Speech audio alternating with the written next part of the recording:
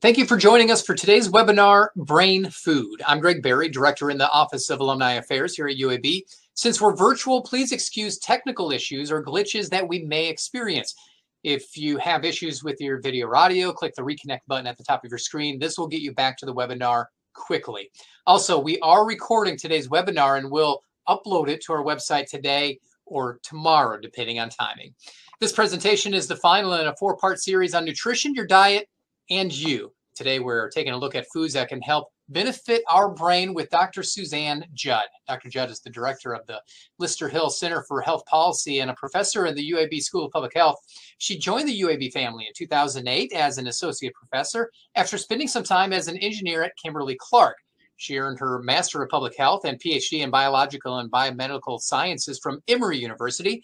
At this time, I would officially like to welcome Dr. Judd and send things over to you. Thanks again so much for joining us once again as a part of our webinar series. Yeah, I'm happy to be here. Thank you for having me. You're so welcome. All right. Well, thank you everybody for being here. For those of you that saw me about a month ago now, I started with these few slides talking about diet to try to get you to think about where you're getting your last piece of nutrition advice. And I'm going to use the first few slides again because I think it's important for those of you that didn't see it to take a minute and think about it. Who did give you your last piece of nutrition advice? Does it come from a doctor? Did it come from a friend? Did it come from a book? Likely the one place it did not come was a dietitian, because very few people actually go to dietitians when they have questions about nutrition. Well, why is that? Well, here in the US, we have a history of this relationship with food, this desire for food to make us healthier, to find a solution either to lose weight or to optimize our health. And some of the originators of this food as medicine thought were the Kellogg brothers. Dr. Kellogg came up with this idea that you could create perfect foods, and those perfect foods could help with your lungs, your brain, your kidneys, everything to heal whatever ailed you as an individual. They founded the Battle Creek Sanitarium, and people came from all over the world just to get extra nutritional supplements. What we would call it is a detox retreat today. And you hear about those regularly. But this was a famous place in Battle Creek and really started with the Kellogg brothers. It's not just people wanting to lose weight that look for perfect food. Ansel Keys was a very famous physician during the 50s and 60s, focused on heart disease research. But before he was a famous cardiovascular researcher, he was a famous nutrition researcher for the Army. He was trying to develop a perfect food that soldiers could take on their back and be deployed into Europe and have at least 2 weeks of food on their back that was totally self-contained, and they would be able to make it through to enemy lines on these 2 weeks worth of food. It was called the K ration. He went through many different types of rations, trying to figure out what that absolute optimal balance of food was to give the soldiers the energy, the protein, the micronutrients they would need to make it through. Well, even in popular culture today, this is actually one of my favorite quotes from The Simpsons, where Homer says he only eats food in bar form. When you concentrate the food, you can unleash its awesome power, I'm told. And that's why he compressed 5 pounds of spaghetti into one mouth-sized bar. That's really the classic American way. It really epitomizes a lot of what we try to do with society. We try to take things that might be in their natural form, like berries and nuts, and say, how do we just push it all together into something I can take on my back? You know, we're not fighting a war anymore, but we're going into work, we're taking our kids to school. And so we want that nutrition to just be on our backs and available to us really quickly and easily. So with all of these conflicting messages that people have, what do you eat for your brain? We're going to talk specifically about the brain today and what types of foods are really healthy for the brain. Michael Pollan actually had it right, even when it comes to brain health. The reality is you just need to eat food, real food, not processed. The food is it came off a tree or came from an animal in its most natural form. Mostly plants, not too much of those, and not too much food in general so that you don't gain weight. We also talked last time about the different types of nutrients, and it's important for us to talk about nutrients a little bit before we get started on the individual tips. So nutrients are substances found in food. And as a nutrition researcher, often I and my colleagues will break food down into their nutrient names. We'll talk about protein and carbohydrates and fat. We'll talk about micronutrients, which are your vitamins, your minerals. You'll hear about antioxidants. Those are all micronutrients because they don't have any calories associated with them. For the first tip, we're going to focus in this macronutrient category, thinking about energy and where we get our energy. And that first tip is to limit sugar. When you're thinking about your brain, it's really important that you don't give it too much sugar at one time. So what is sugar? Sugar is the same thing as glucose. In the nutritional science field, we refer to glucose because glucose is the fuel that your body uses. It's what your muscles use, your brain, your bones, they all use glucose. So we talk about it in terms of glucose, but it's basically sugar and it fuels the body. The problem is if you have too much sugar in your blood, it can actually cause problems. In particularly for your brain, you might notice some brain fog, some exhaustion, some lack of clear thoughts. It can cause tiredness, even though that the glucose is what you use for energy. It can cause this feeling of lethargy. And in extreme cases, in people that have diabetes and they don't have the ability to pull glucose out of their blood rapidly, high glucose can actually lead to death. That's why it's really important to have your blood sugar in control if you are managing diabetes. In some people, when the body's exposed to too much sugar, it limits your body's ability to respond. I'm sure you've all heard about type 2 diabetes, which type 2 diabetes we used to call adult onset. And that's when your body can't clear the glucose out effectively because it becomes immune to the chemical insulin that is the one that would typically say, get the sugar out of the blood. Your muscles, your bone, they become immune to this circulating insulin. And so they don't pull glucose out of the blood as rapidly as it would in someone who doesn't have type 2 diabetes. Type 1 diabetes is a condition where your body does not make insulin at all. That typically happens during childhood. When you see people that have type 1 diabetes, often they wear an insulin pump so that they can get insulin externally since their body doesn't make it internally. But again, it's that same challenge. Without insulin, you can't pull sugar out of your blood. You can't pull glucose out of your blood. And so you wind up with really high circulating levels of sugar. I bring up the question, have you ever heard of type 3 diabetes? So in my field, probably 5 or 6 years ago, there started to be these whisperings of type 3 diabetes. And type 3 diabetes was really focused on sugar and the way sugar interacts in the brain. What happened, researchers started noticing that people who developed Alzheimer's, they were in studies and they would have their brains monitored. And they found out that people that went on to develop Alzheimer's about 10 to 20 years before they had Alzheimer's, the researchers could actually see changes in the brain. They could see changes in the way that the body responded to sugar. And basically, what we now know today is going on is that the brain, just like the muscles and the bones that I was talking about with type 2 diabetes, in the case of early onset Alzheimer's, the glucose doesn't metabolize the way that it should in the brain. It's not responding to the insulin and the signals that are out there.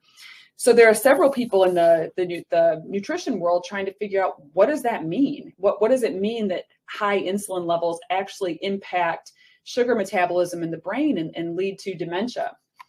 But for you as an individual, what it means is be careful with sugar. Try not to eat too much sugar. Number one, it can lead to weight gain. And number two, it can cause some issues with just your overall functioning. That's why even probably when you were a kid, people would tell you, don't eat a high sugar lunch before you take a test. You know, the teachers will tell students that that extra sugar sometimes can lead to a little bit slower cognition. So how do you limit sugar? That's the hard part for most folks.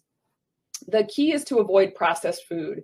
The food that's in the middle of the grocery store, everything that's not in the frozen section or refrigerated produce section, everything down the middle, we call that the processed food. And it's because it can sit on the shelf for weeks and weeks and weeks at a time, which is great when you are in a time of food shortage. But when you're in your general, everyday healthy state, you don't need food that can sit on the shelf for long periods of time. You want to also avoid foods that are sweetened. So take a food like oatmeal or even coffee. You want to avoid sweetening those things. Try to eat them in their natural state. It might be a little bit difficult, so you might want to add something to make it a little better. But try doing that with fruit or something that's not quite as high in sugar. The key, and that's why I put it in all caps, and it's the last one, really avoid sweetened beverages. That's your soda, sweet tea, things that have a lot of sugar, even lemonades and orange juices. If you buy them off the shelf and they don't come fresh squeezed, they can be really, really high in sugar. And the problem with liquid sugar is that your brain doesn't have a chance to respond. Your body doesn't have the chance to respond to know that it's got all that sugar flooding into the veins. So you really, if you can avoid those sweetened beverages, that's a huge tip for avoiding high sugar and then keeping your brain at optimal function. How do you know what's in food with sugar? We talked about nutrition labels last time, so I'm not going to harp on it this time, but I do want you to take a look at a nutrition label because it's important for you to know where you can identify those sugars. Probably the most important thing that's come to a nutrition label in the last few years is this line item for added sugars. So if you direct your attention to the total carbohydrate line, you'll see it's got the grams of carbohydrate, but then it breaks it out by fiber, that's a great carbohydrate. Get as much fiber as you can. And then sugars.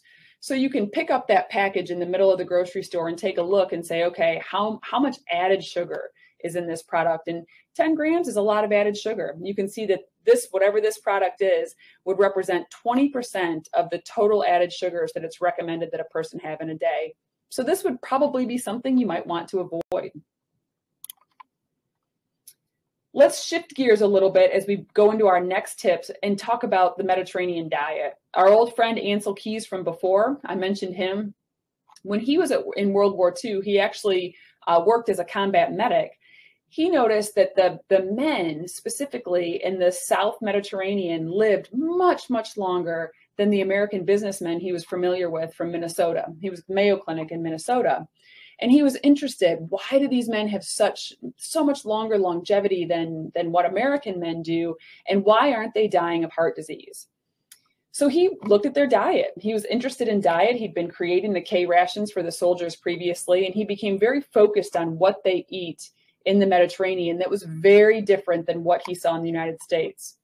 The things he noticed that were quite different were the amount of legumes, fish, fruits, vegetables, olive oil, and how very little dairy they ate.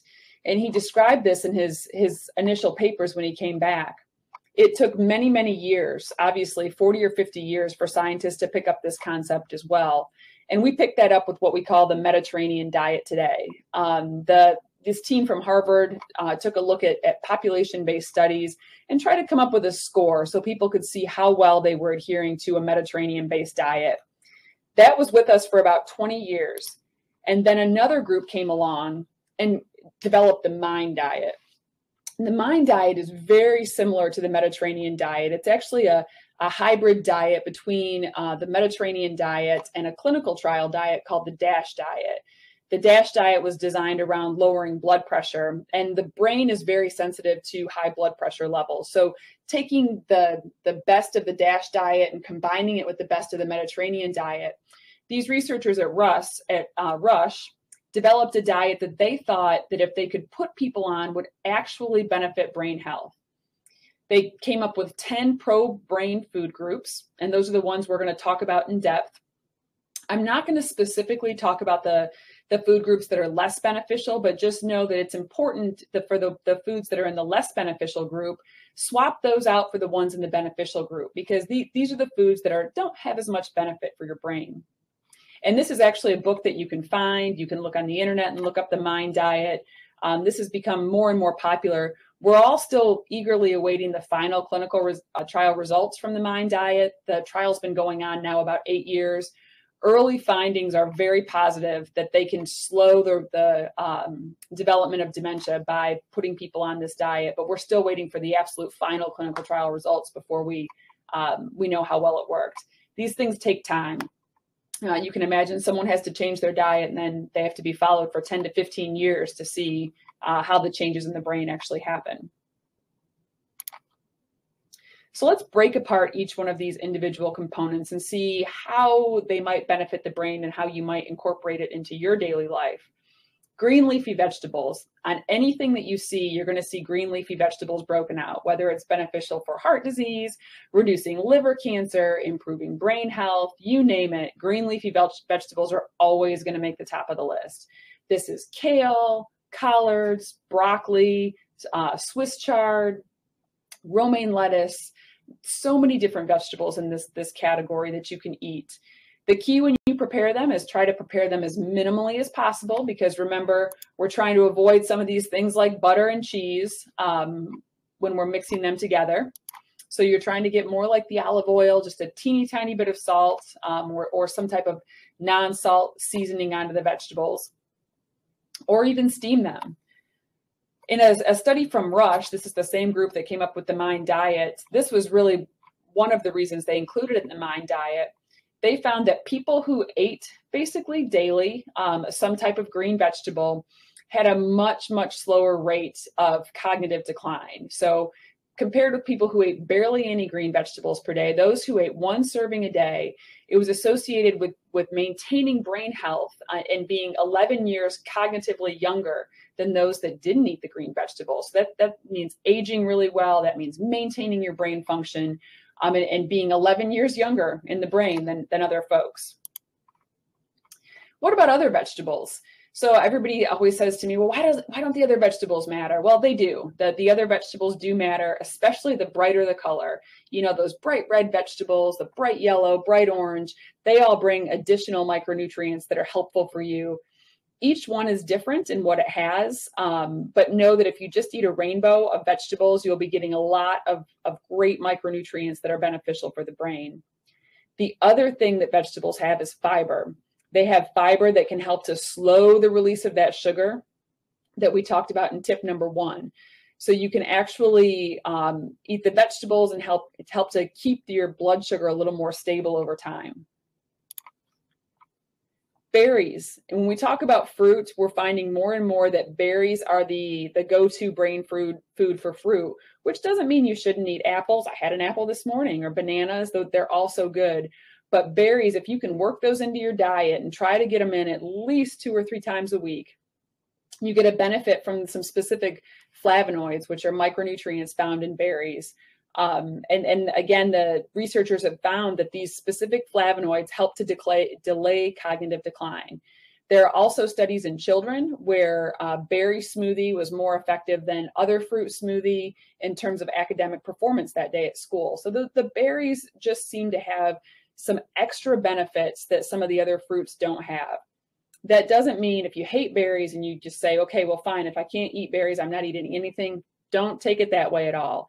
If you can only eat apples and oranges, only eat apples and oranges. But if you're willing to make some modifications to your fruit, berries are a really good choice for your brain health.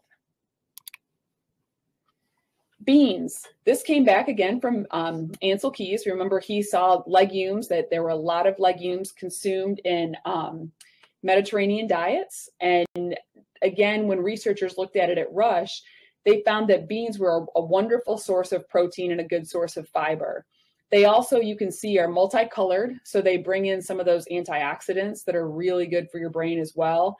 The antioxidants kind of go around your blood and in different parts of your body and eat up any free radicals, any oxidative damage that's happening. They go in and they eat that inflammation up and try to lower and tamper down the inflammation in your body. So beans here become a source of protein, also fiber, and with their bright colors, some antioxidants that can benefit your brain. So beans are another good thing to work into your diet each week. What about nuts? Well, you notice that in the Mediterranean diet and then also the Mind diet, nuts are something that people regularly recommend. Why do they do that? Well, nuts are full of fat, which normally people try to avoid fat, but the fat in nuts is a really good choice. Some nuts, like walnuts, actually contain omega-3 fatty acids. Those omega-3 fatty acids are specifically good for brain health. They're the same types of fatty acids you might find in fish. So consuming macadamia nuts, walnuts, that can really help to be a powerful brain food and keep your brain functioning.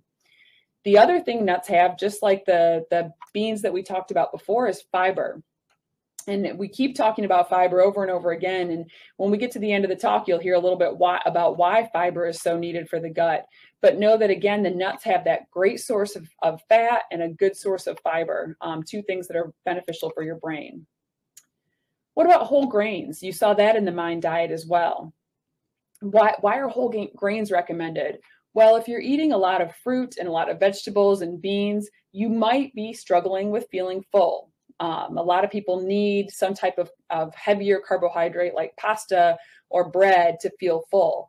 Well, I would recommend maybe consider switching to something like a whole grain pasta, a brown rice, whole grain bread. The whole grains have fiber, and that fiber really helps with the feeling of fullness. It's beneficial for the bacteria that live in your colon or your large intestine or your gut, whatever you want to call it. The fiber is really good for those gut bacteria. When the fiber makes it down into the gut and the bacteria are able to digest it, they actually produce these small chain fatty acids. This butyric acid, capric acid winds up in your blood, and your brain really likes those types of fats. The only place you get those in your diet is from the bacteria that are consuming the fibers that make it down into the gut. So it's really important to have good bacteria and to have fiber to feed that bacteria. Poultry. We haven't talked much about protein other than legumes, but you want to have a good source of protein in your diet as well. Protein helps to offset any kind of sugar surges. It leads to a feeling of fullness. Protein typically makes you feel more full than other macronutrients that you eat. So it's good to mix in some protein with every meal to make sure that you are keeping that sugar intake down. It also helps maintain your lean muscle mass. And the more lean muscle mass you have, hopefully you do some strength training on the side too, some cardiovascular activity. That muscle mass actually acts as a sink so that when you do eat sugar, your muscles can take up the sugar and not have them get stuck in the blood and cause the issues they can cause with diabetes. Fish. Fish is another great source of protein in the protein category, but it also has those omega-3 fatty acids. You're starting to see more and more fish oil supplements out there. It's something you can buy. Even if you can't eat fish, you can take a fish oil supplement so that you can get those omega-3 fatty acids. But most people forget that fish is not just a source of fatty acids. It's actually a really good source of protein. And just like the poultry that we mentioned over here, fish tends to be a good source of protein without the saturated fats. And in that avoid category from the Mind diet, saturated fats are something you want to avoid. They can lead to increased inflammation and that increased brain aging that we're trying to avoid with some of these other pieces of our diet. The next fat we're going to talk about is olive oil. And over again, we hear about olive oil. It really started with the Mediterranean diet, as we mentioned before, where Ansel Keys noticed that people in the Mediterranean consumed tons and tons of olive oil. So they really were, he thought that was a key component of their dietary health. As it came to the US, we don't do a ton of olive oil production here. At least we didn't in the 40s and 50s. So it was hard for Americans to get access to olive oil. On the other hand, we have tons of canola oil because of the vegetables that we grow here. So canola oil tended to be our primary oil. Now it's pretty easy to find olive oil. So it's something that you can get and incorporate into your diet. Olive oil in France, in the United States, in the UK, in the Netherlands, in all of those countries has been shown to reduce the risk of dementia and Alzheimer's in long-term clinical studies. So when people make that swap and put olive oil in their diet instead of other oils, you see a better cognitive function and lower risk of dementia and Alzheimer's. So olive oil is another one of those that's really important to work into your diet. Olive oil is not just the fat, that monounsaturated fat. It actually has antioxidant benefits as well. The olives themselves, when they're extracted, are quite brightly colored, and those antioxidants that are in the olives get pressed into the oil, and that again leads to decreased inflammation and antioxidant benefits. Turmeric, we're jumping away from these big foods, and this is not specifically included in the Mind diet. but there are many clinical trials right now looking at turmeric. Turmeric reduces oxidative stress, and there's this new concept called inflammaging that you're hearing in some of the scientific press. Inflammaging is that process of inflammation leading to more aggressive aging. So, you get to be 60, but your mind is really more like a 75-year-old's. So you want to have things that keep your mind at the age that your physical body is. And things like turmeric may help with that. There's still ongoing clinical trials. I would say the evidence is pretty mixed. In small scale trials, it does appear to be beneficial. Some of the larger trials, it hasn't played out quite as much. But supplements don't tend to get great clinical trials. Pharmaceutical companies can't really sell turmeric, so there's not a lot of money behind the clinical trials to be able to test it. But in the small scale lab studies, turmeric has definitely been associated with lower risk of inflammation and decreased inflammation in the body. So where do you get turmeric? Turmeric is available in the powder form. You've probably seen that in the grocery store in the spice area. You can also get it in its raw root form. It looks like ginger, but except it's a little bit smaller and it's very yellow in the middle. One of the ways that you know that turmeric really has those colorful antioxidant benefits, if you've worked with it, it can really stain your counter. It can stain your dishes and your counter and your clothes. So you have to be careful with turmeric. It's this bright yellowish orange color, and it can lead to some staining. One thing we know about it is that you may need to combine it with black pepper. That having the turmeric with the black pepper, the two together, seems to be more powerful for reducing inflammation than the turmeric by itself. So think about that. When you're cooking, you just add a little bit of black pepper. If you're going to take a supplement, make sure the supplement you have also contains the black pepper and the turmeric. The supplement may say curcumin. Curcumin is the actual compound within turmeric. So you can look for turmeric or curcumin. Let's talk a little bit about gut health. You heard me mention it before on the fruits and vegetables and the fiber, whole grains. You probably are sick of me hearing about fiber and why you need it for your gut. But we are learning so much about how the bacteria that naturally live in our large intestine are beneficial players in our brain health and our overall health. Things like probiotics. You probably heard about probiotic supplements from the news. But there are other ways to have probiotic or to maintain good health. The first is just eating fermented products. You can buy sauerkraut, you can buy kombucha. There are many different fermented products on the market that you can consume. You can even ferment your own vegetables so that you get some of these beneficial bacteria. Yogurt is full of good bacteria, and there are even yogurts out there that specifically market for having higher concentrations of various bacteria. So that's another good source of good gut bacteria. We talked about fiber before, but I'm going to bring it up again. Fiber. The fiber feeds those bacteria. It makes it down into your gut, and it helps your gut to have lots of food so that it can, the bacteria in your gut, so that it can feed those bacteria and spill over beneficial fatty acids into your blood. So that fiber is so important for feeling full and for feeding those bacteria.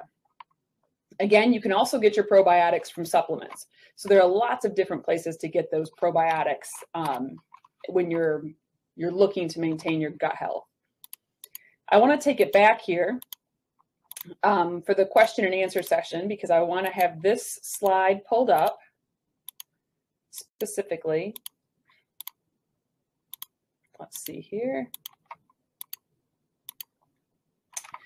Because this is where you can find out more information. We broke down specifically here all of the various vegetables, legumes, whole grains.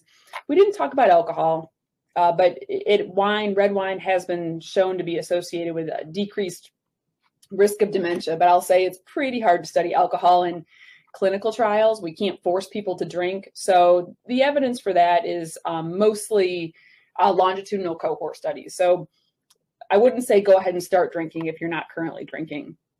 That's why I didn't consume that one in the conversation today. But if you have questions about alcohol, feel free to toss them in the chat. And with that, I'd love to have some questions from the chat. Yeah, thank you so much. This has been great information. And as always, we've got a whole flow of questions coming in. So I'll start with this one. Are you avoiding sugar if your drink uses stevia as a sugar substitute?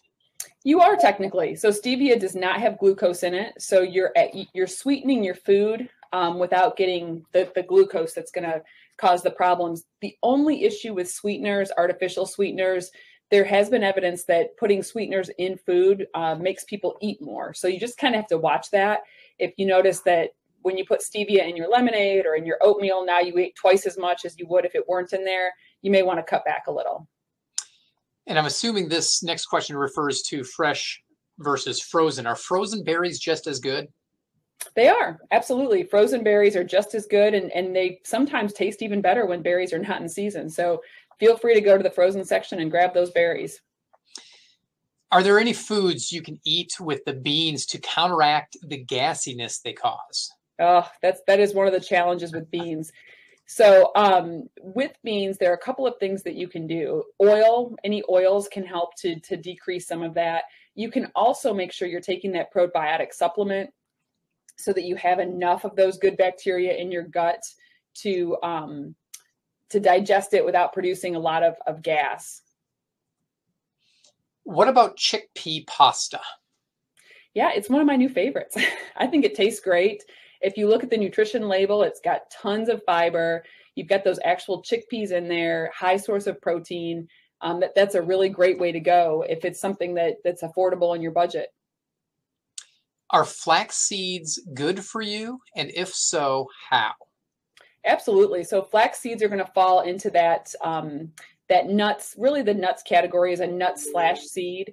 And the flax seeds would go in there. You want to make sure they're ground or strained into an oil.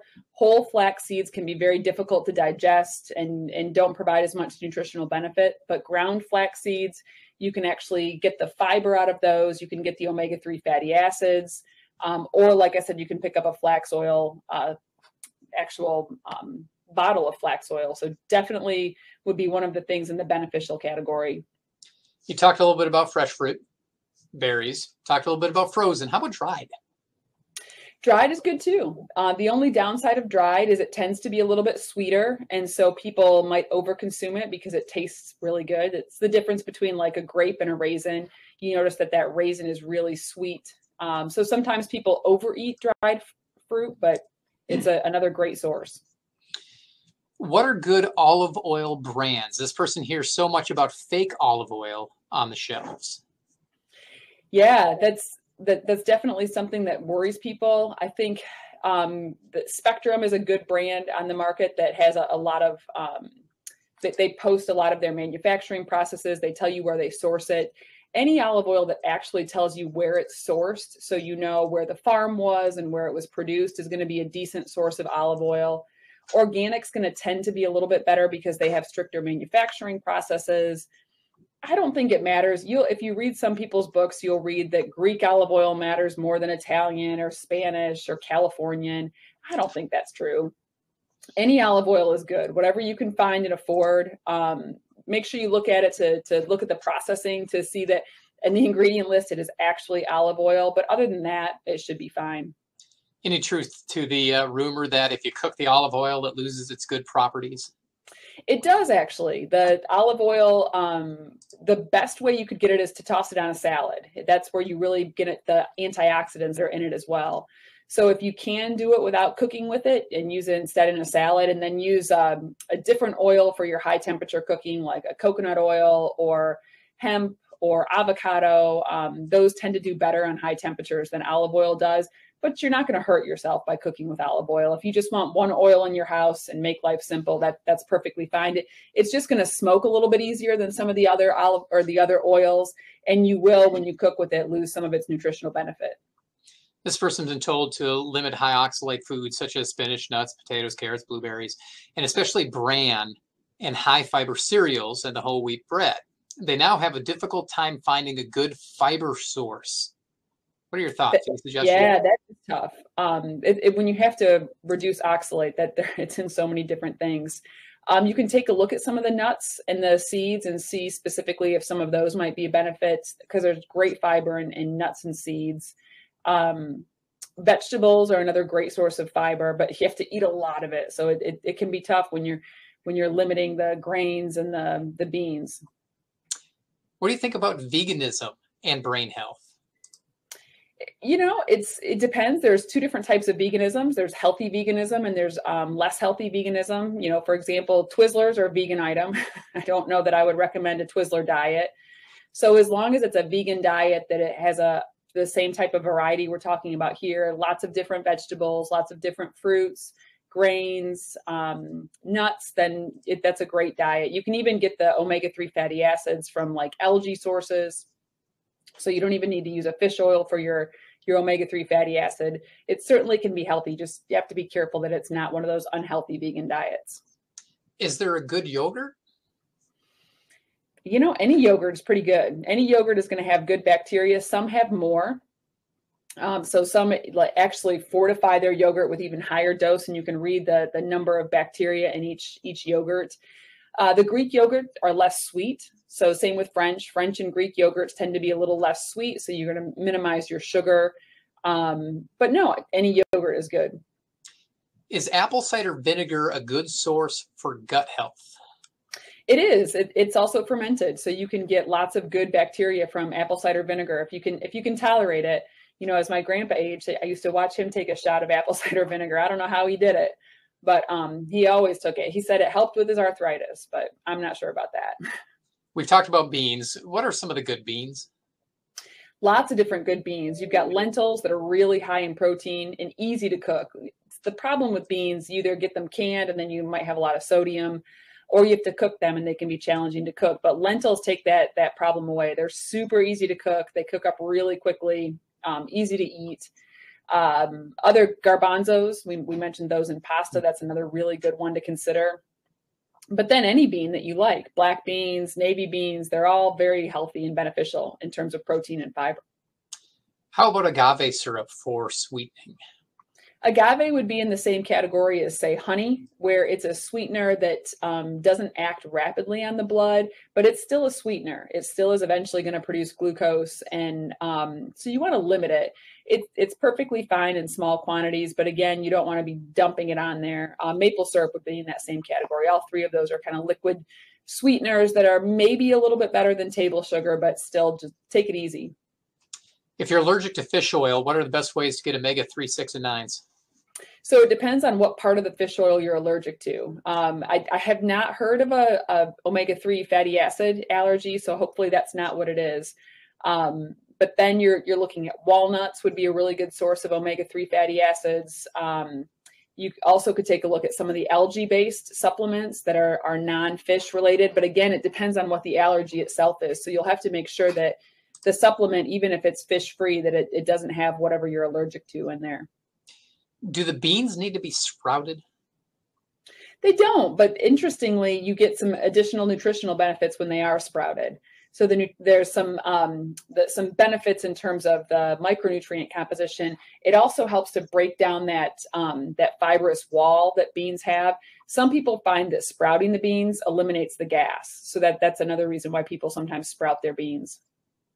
Are the other forms of artificial sweeteners okay to use for daily use in coffee or tea? Yeah, they're okay. Like I mentioned before, watch it to make sure that it doesn't lead to overconsumption. If you put sweetener in your tea and that helps you drink 10 cups of it, that might be a little bit too much. But generally, small consumption is perfectly fine daily. Any foods best when being treated for cancer? Antioxidants. Those antioxidants, that's the brightest colored food that you can find. Your sweet potatoes, your green vegetables, if you can tolerate it. The challenge is chemotherapy. So you're trying to balance the nutrients with what your stomach will allow to enter in the stomach. So you want to kind of look through and see, what can you eat, what makes you feel good, what doesn't cause nausea, and try to stick in those fruits and vegetable categories. You may find beans are way too tough to digest, but if you can digest them, they're another good source. Nuts and nut oils, it can also help. Sometimes you just need to get extra calories in. So you can use a good oil like an olive oil or a walnut oil and put it on top of the maybe some pasta or something else you are able to eat, and that helps to get those calories up as well. How do you assess the quality of supplements, like including the quality of the soil, for example, where ingredients are sourced? Oh, yeah.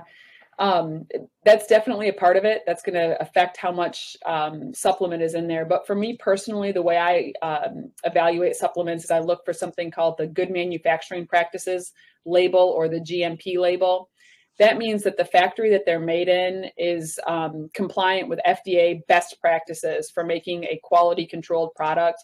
That means they test it regularly. So they pull it off the line, they put it into an analyzer, and they verify that if it says 10 milligrams of selenium, there are 10 milligrams of selenium in there. So look for that FDA, that GMP compliant label. That'll tell you that the supplement is made and tightly regulated. You just can't know when it comes to soil quality. Our soils have been so stripped from nutrients. It's really tough to actually know exactly what's in certain, particularly greens, beans, things that are grown in the soil. So if you're going with the supplement, look for that GMP label, and you should be pretty comfortable that you're getting what it says. Is there anything special about oat fiber? Oat fiber provides more of the fiber that your gut likes, the gut bacteria.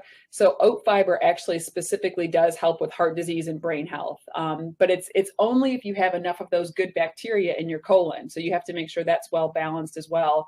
And you've got a good source of, either fermented foods or a probiotic. You want those good gut bacteria in there, and it'll make you feel full. It's not different than any other fiber. The oat fiber isn't, but all fibers make you feel full, but it does differentially feed those bacteria. Is avocado oil as good and healthy as olive oil, especially for cooking?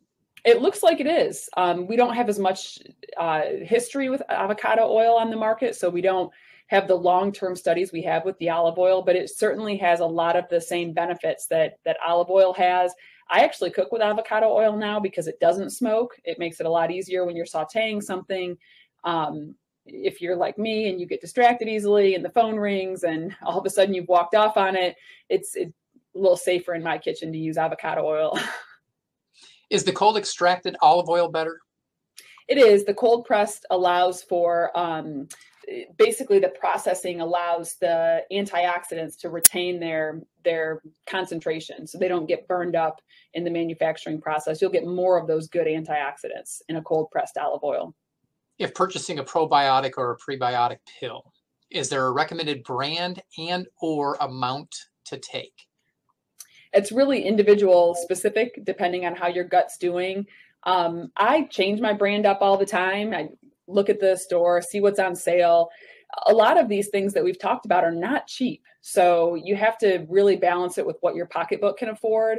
And to be honest with you, I look at what's on sale. If it's on sale, that's the one I go with. I try to get, as many microorganisms, as many million or billion cultures as I can.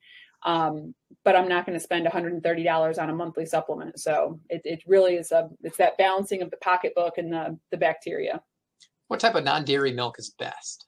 That's really up to you and your favorite, because there are different kinds of best. Some people would say almond oil is the best because it's the lowest in calories. Other people would say almond oil is terrible because it's not sustainable. Some people would say oat milk is the best because it's very sustainable. Other people would say, yeah, but it's really high in calories. So this debate will rage for years and years to come. Soy milk, the thing people don't like about soy is that it has those phytoestrogens in it that can mimic estrogen in the blood. Some people say that's good. Some people say avoid it. Then some of the newer ones, macadamia nut, rice milk, there are lots of different, hemp milk, so many different ones on the market. Is there a best one? Again, it really depends on what you're trying to optimize. If it's the planet, if it's your own personal body, is it calories? It really just depends what you're trying to optimize. In general, they're all good as long as you don't have an allergy to one of those nuts or seeds. This person heard about American olive oil not being real. Have you heard about that? Has it been studied? Yeah, by the European olive oil producers. It is definitely real. It's real olive oil. It has the real nutrients in it. There are people that argue that the stuff in the south of the Mediterranean is superior. Superior on what grounds? You know, you might say slightly higher antioxidant concentrations, but as long as it's made in a way where the under good manufacturing practices, where it's cold pressed, it really doesn't matter if it's Californian or Greek. This person likes to bake sourdough bread. What is a good oil for that besides canola oil? And what are your thoughts overall on sourdough breads? Yeah, canola does work the best with sourdough breads, but you can try olive. It won't be quite as, it won't work quite as well as canola does. And sourdough is a great bread source. It's fairly low in sugar relative to other breads because that, you know, the sourdough culture itself eats up the sugars. And so it's a great source of bread. Thoughts on using benefiber as a supplement? Absolutely. If you don't like nuts and beans and vegetables, benefiber is a great way to get your supplemental fiber. Metamucil, you know, any of those fiber containing psyllium, you can get psyllium by itself. It gets you the fiber you need. And some people just don't like to eat high quantities of fruits and vegetables and whole grains. So if that's the case, getting your fiber from a supplement's a great way to go. The dairy challenged people want to know, is coconut yogurt also good for you? Absolutely. Absolutely. Coconut yogurt. They make almond milk yogurts. I've seen hemp, oat milk yogurt. Any of those have the same cultures in it. And it's also good for you. What are some foods associated with short chain fatty acids?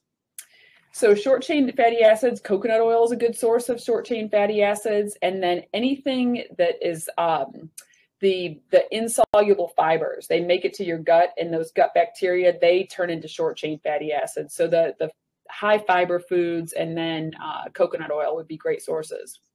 This person doesn't use oil or butter in their cooking and usually steam or microwave foods. They do eat an ounce of guacamole daily. Is there any advantage to adding a teaspoon of olive oil to their healthy eating? I would, yeah. Try to mix it up a little. You get a few things from olive oil that you don't get from avocados. And so adding just a little bit of olive oil, you could do it 3 times a week if you didn't want to do it every day. It'll just give you that extra variety. That the most important thing with diet is variety. So just using avocado for your source of fat, you're not getting quite the variety you would if you added in a little bit of olive, a little bit of coconut. Just mix it up every now and then. What's the real benefit of drinking lemon water? And is it true that lemon helps us absorb iron from foods? Scientifically, no. There is really no evidence that lemon water is beneficial. I should backstep. Vitamin C specifically, which is found in lemons, does help you absorb iron. So let's break the questions into 2 and know that it's important when you have iron to have vitamin C, which lemons, oranges, they do have high quantity of vitamin C. Lemon water itself, there are a couple of things that lemon does in terms of nutrition. It may help you drink more water. Some people hate the taste of water, and they find that if they add a lemon, they can drink more water and stay hydrated. Lemons do have vitamin C and citric acid, some antioxidants, so you get some benefits in that way too. Is it the, Homer Simpson's perfect food? No. Do I drink lemon water every morning when I wake up? Yes. It's one of those things that if you like it and it helps you to drink more water, definitely go for it, but don't beat yourself up if you hate it. Do oils like walnut oil contain omega-3 similar to the nuts? They do. Yep. The pressed oil will also have those good omega-3s in it. So walnut oil is another great oil that you can throw in there. Just again, it's one of those things that it gets expensive. So you didn't mention eggs as a good source of omega-3 fatty acids. Is there a reason why eggs are not included as brain food? Eggs can definitely be brain food. The jury is out. There are some studies that show that some of the compounds in eggs are not beneficial, particularly the saturated fats that are found in the egg yolk. So it kind of goes back and forth, which is why I didn't include the eggs. But certainly if you're going to eat eggs, making sure that they're free range, organic, and high in omega-3 fatty acids, that's another good dietary protein source. And I think you might have hit on this, but thoughts on honey? Honey, it would be in the category with agave and maple syrup. It's a sweetener. Use it sparingly, especially if you're trying to maintain your weight, but it'd be better than table sugar. And we'll take about 4 more minutes to go through questions, and we have many coming in. So is there any of these good foods that they should avoid if they're pre-diabetic? Of the healthy foods, fruits are going to be the ones that are the most challenging for you if you're pre-diabetic, because they're the highest in sugar. So you may want to be careful with some of the fruits, especially the ones that are really sweet. But it doesn't mean don't eat fruit. It means just limit so that you're not eating 5 or 6 servings of fruit at one time. Otherwise, vegetables, nuts, whole grains, those are all pretty good for pre-diabetes. This person says triamine is one of the migraine triggers that they have, and so many foods have high triamine. Is there low triamine diet that you could recommend? That I haven't seen a low triamine diet. That would be one that you'll have to probably very specifically contact a nutritionist to put up a nutrition plan for you. And that if you know that that's one of your triggers, you should be able to get into a nutritionist with the help of your doctor. Does oatmeal have to be steel cut? It doesn't have to be. I think that's a preference thing, whether you like it rolled or steel cut. How about homemade kombucha? If you know how to do it, go for it. I've tried before. It tastes terrible when I make it. I don't know what I'm doing wrong. But yeah, absolutely. Homemade kombucha is just as good as the store-bought, and it's like 1/10 of the cost. So it's a great source of beneficial bacteria. Any contradictions to this person drinking several cups of non-fat milk each day as a source of protein, in addition to non-fat Greek yogurt and chicken?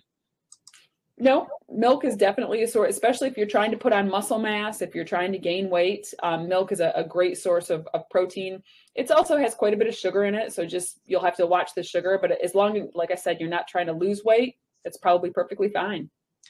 Any reason to not use hummus, black bean, or chickpea as a source of beans? Nope, that's a great source of beans. Hummus is wonderful, and you can get all different types of hummus. It doesn't have to be chickpea, so that's a great one. You can even dip your vegetables in it. How about truffle oil? I mean, it's delicious, right? It is. Nutritional benefit, it's okay. I would go for olive oil over truffle oil, but it does taste good. What about acid alkaline food and drink? Yeah, that's become a really popular topic lately, looking at alkaline diets and the benefit. Really, if you study an alkaline diet, though, it's just a high fiber, lots of fats. It's a lot like what we've talked about with the MIND diet. I don't think you have to specifically adhere to many of the tenets of it, but if it helps you to eat more fruits and vegetables and get the healthy fats in there, then it's perfectly fine. And the last question that we'll do before we let you go, what about hot tea? We drink tea frequently. What are good tea brands, and what about coffee? Yeah, I didn't cover tea or coffee, but you're absolutely right. In fact, in the American diet, the #1 source of antioxidants is tea.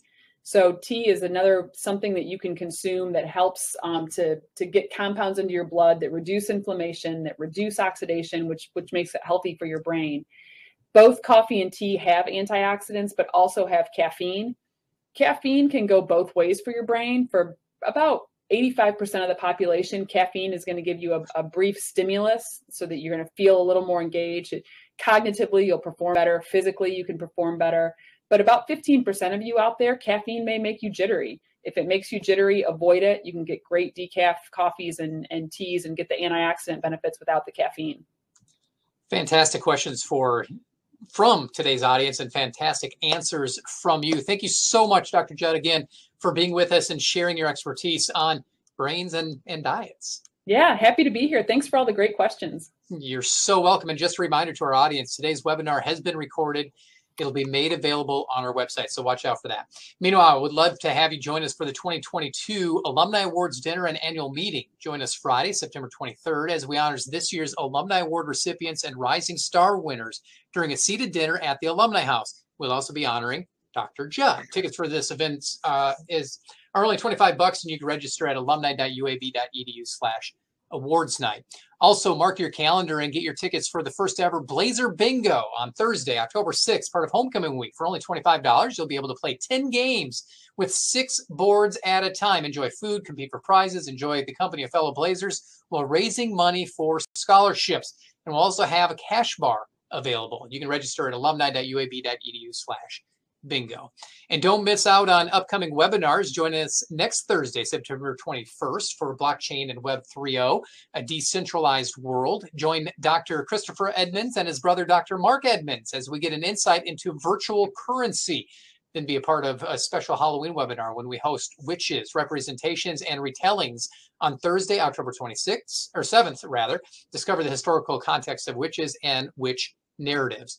And on Tuesday, November 8th, be part of what pet parents should know about obesity and diabetes as we look at how the extra weight your dog or cat is carrying is increasing their risk in developing preventable diseases. Finally, let us know how we're doing. We'd love to know. The QR code on your screen will take you to a short survey. Give us your feedback about what you liked and what you'd like to see. So once again, thank you so much for joining us for today's webinar. And as always, go Blazers.